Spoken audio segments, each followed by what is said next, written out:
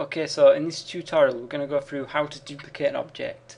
So in this scene we've got this shelf down here as part of this filing cabinet, and what we want to do is duplicate this up, so make different shelves using just this one, but move it with some sort of a command so they're evenly spaced. Now you could do this manually by pressing Control D.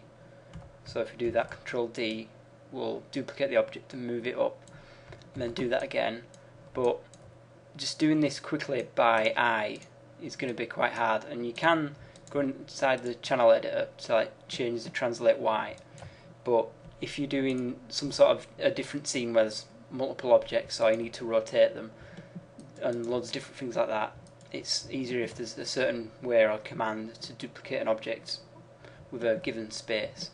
And also we're going to go through how to transfer attributes. So for instance, if we set up the UVs of this object after we've duplicated them, we won't want to then go in and set up the UVs for each shelf, because each shelf is exactly the same, so they'll have the same UVs. And it's a good idea to keep in mind that you'll want to set up the UVs before and then duplicate, but we're going to show you a way that you can get around that if you ever have two identical objects and you want to transfer the UVs across. So to start off with, duplicating the object, as we said, you can press Control D and move the object about. So if we move this to about here, I'd say that's about some sort of a position we want to move it to, and then redo the shelf again. So if you look, that's about 6.3. So instead of duplicating this over again and typing in 6.3 or adding 6.3 each time, what we can use is the duplicate special command. So we'll delete that. And it's a good idea to have your objects transforms freezed, so it makes it a little bit more easier. So moving that up, we saw that it was 6.3 we want that to be. So if you select your object and go to Edit, Duplicate Special, and we'll go to the little option box. And you can go Edit, Reset Settings if you've done anything there. And there's a few options, so we want this to copy it. We'll group it under the world, so we can do new groups, different things like that. And for this it doesn't really matter anyway, because you can ungroup it or things like that. And here is what we'll be offsetting the copy by. So we want the translate Y to go up by 6.3. And also, if you want, you can scale the object or rotate any of these different commands, but for this we're just copying it in the translate Y, and we'll want about 4 copies. So what this is going to do is take this object here that we've got selected. The first copy will move up 6.3, the next copy will move up another 6.3, so that'll be 12.6, and it'll keep repeating that command 4 times for 4 copies. So we'll just go ahead and click duplicate, and as you can see it's made 4 copies. As you can see, the first is 6.3, the next 12.6, and so on. So that's a good way of just duplicating it over and over again. And as you can see, one's come off the top, so we're going to just move these down a bit to the position that we want. And then I'll go ahead and maybe delete that top shelf. Okay, so for that it was relatively easy. We could have moved them myself, but as I said, in other situations you might have to rotate an object several different times and it might be tedious. It's like if we had this shelf, if there's, I don't know, some situation where there's lots and lots of different shelves, with that one command we could just duplicate them instead of having to move them and keep duplicating them. Okay, so on top of that, over here in the UV texture editor, so to get this up, I can go Windows UV texture editor. As you can see, I've got some sort of a texture set up here, so the UVs are set out in this fashion, so we can set up some sort of a texture.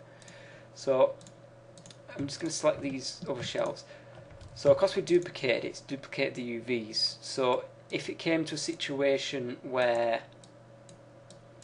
I don't know, you had some sort of UVs that are all skewed over, so we'll just mess these UVs up a bit.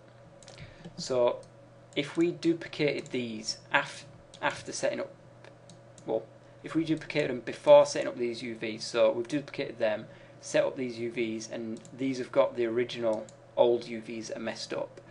Now, because these are like duplicated objects, there's a way that we can say Maya to search this object, look at its UVs, and copy those sets of UVs over to the next object up. Now, what we'll have to, there's a few things that need to be correct, is the vertex count of these objects. So if we select a vertex over here, we'll zoom in, the vertex count of this object has to be the same as the next object that you're going to put it into.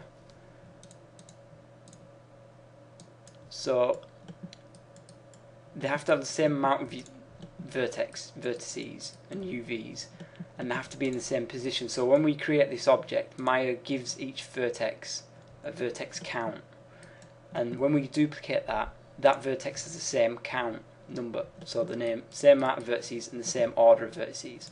So this vertex over here in this corner, for instance, might be vertex number 26.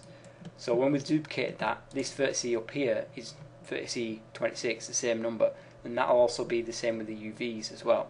So if you've got any sort of an object that's got a different vertex count, it won't work.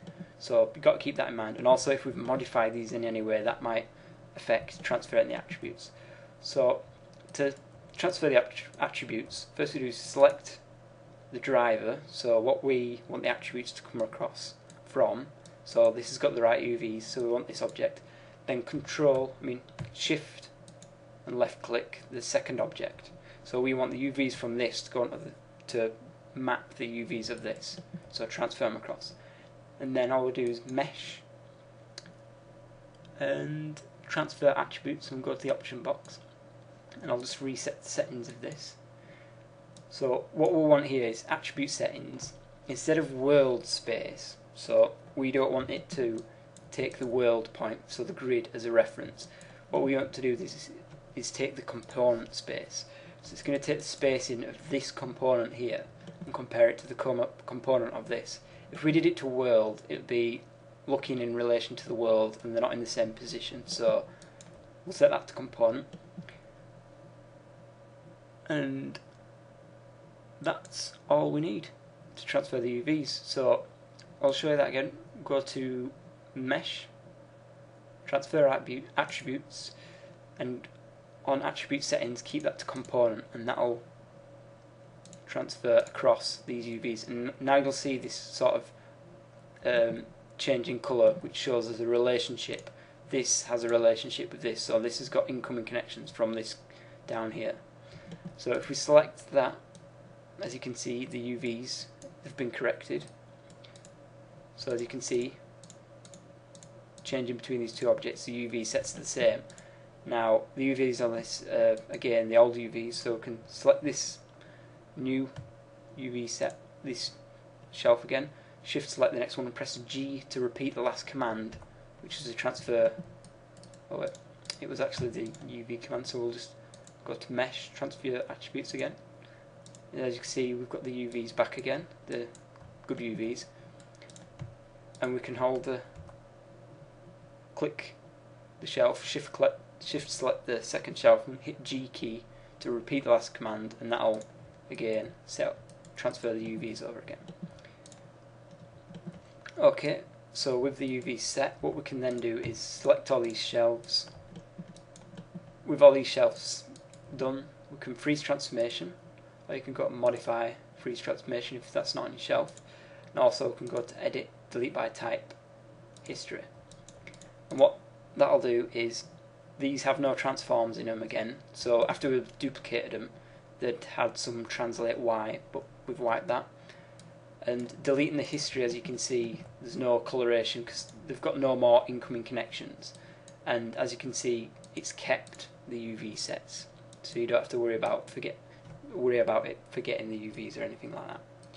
So that's a good way of duplicating similar objects and also transferring UVs. So it might be, in this case it wasn't too difficult. We could move the object by manually placing it. We could set up the UVs for these objects quite quickly. It wouldn't take as much time. But in a scene file, so like if we had a library with loads and loads of bookshelves, it'll just be too tedious to remove all these shelves, re-UV them. It's just a good idea to keep in mind that you can transfer the UVs or use some sort of duplicate special command.